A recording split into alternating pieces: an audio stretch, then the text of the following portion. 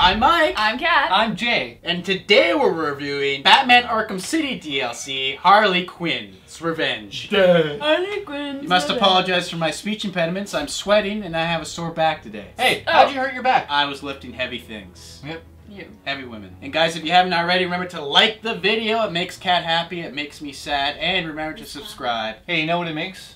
What? Makes the children of the world happy. All the children deserve to be happy. Unlike And it ourselves. saves baby pandas. And it actually impregnates them because they don't have much sex. Wait. Spoiler alert. If you guys haven't played the first game, you haven't beaten it, this is gonna have spoilers in it. So Yeah. stop watching now. Actually, when you start the DLC, it kind of warns you that this takes place after the events of the campaign. It starts off where Joker is dead, Harley Quinn is pissed off. What?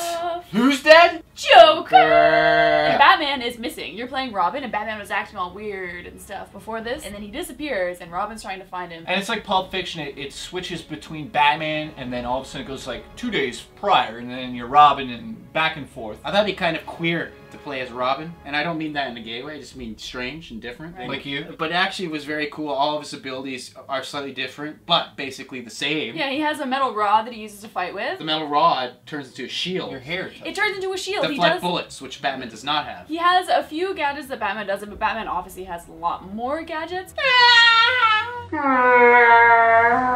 So in this one, it is a smaller map. It doesn't have that same sandbox feel. If you're just playing the DLC to beat the story that's happening in it, you don't really notice. I didn't really notice. I think that is, though, one minus of it. It's not like the quests are all over Gotham. The henchmen walking around have repetitive lines again. You think she could give us a little something warmer to wear?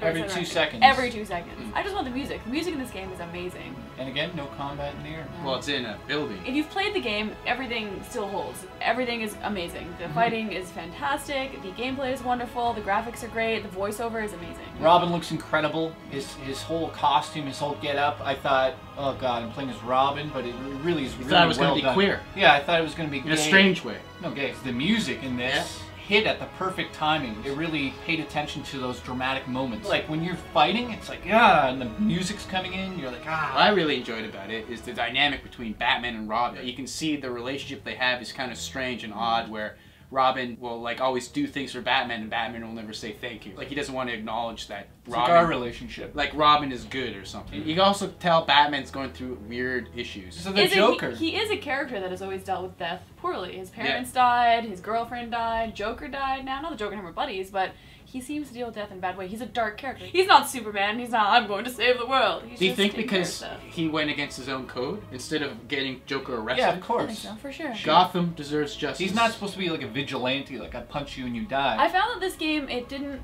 tie it up how I might have liked it to, although being that this is based on a comic books never tie things up neat and tidy. But I love it Go because with it. now it's like, hey, guess what's next? This takes about 2 hours to play, and it's 800 Microsoft points. So was it worth it? Yeah, I think it's worth it. The only thing I really didn't like about it was what we were talking about before, where you're limited to certain areas in the map, Yeah. or just basically one building. And also, I thought the boss battle at the end was a real letdown. Cheap way to end the game. So because of that, I would have to give it an 8 out of 10. I love Batman Arkham City. I gave it a perfect 10 when it came out.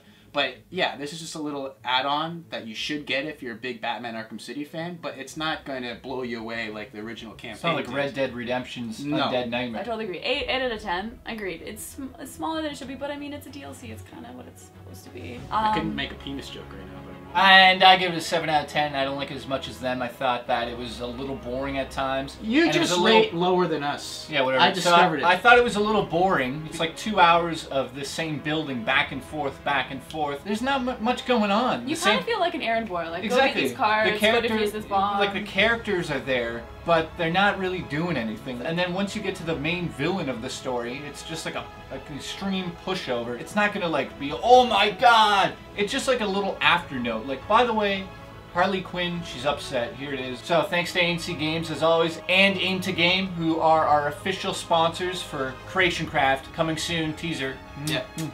Kat's gonna build level 2 in Creation Craft. She hates Minecraft.